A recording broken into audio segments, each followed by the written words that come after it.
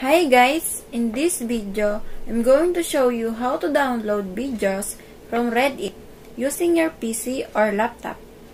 Just keep on watching and let's get started.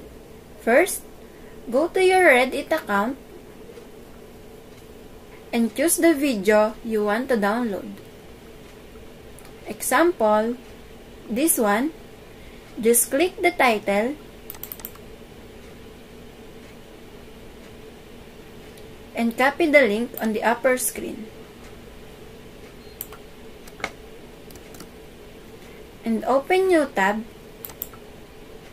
and type vidit.red.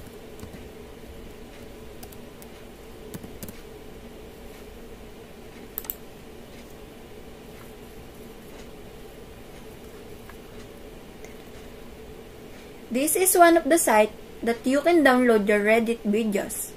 Just paste your link here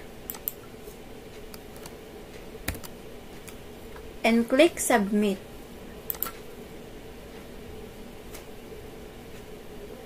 Then right here, you can now click the download HD video.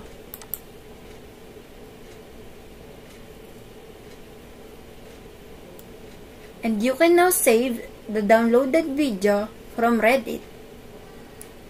And that's it. If this video helped you out, please consider leaving a like and let me know in the comments if you have any question. Have a good day!